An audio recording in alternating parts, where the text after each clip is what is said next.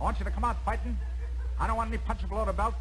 In the clinches, when I separate, I say, oh, I want you to separate right away, okay? You got that? Okay? Don't hit him below the belt. Okay, go to your corners now. Come out fight.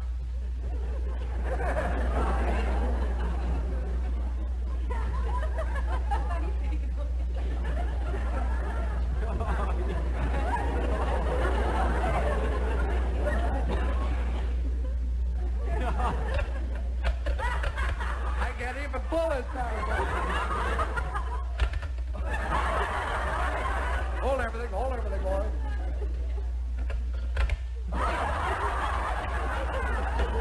Ting-a-ling-a-ling!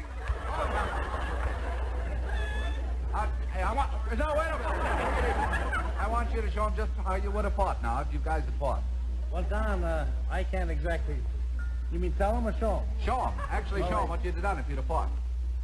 Well, Joe, the only thing I can do is show you the punches I would use, so first I'd like to show them a good left hook. Oh, is it? Stand up. Now probably left hook to the stomach. Now probably a right cross to the jaw. Okay, Joe? Well, Jack, if I were boxing you, I'll tell you what I would do. First thing, knowing that you come down, I would jab first. I would hit you with a jab until I think I got you opened up, and then I would cross with a right, you know?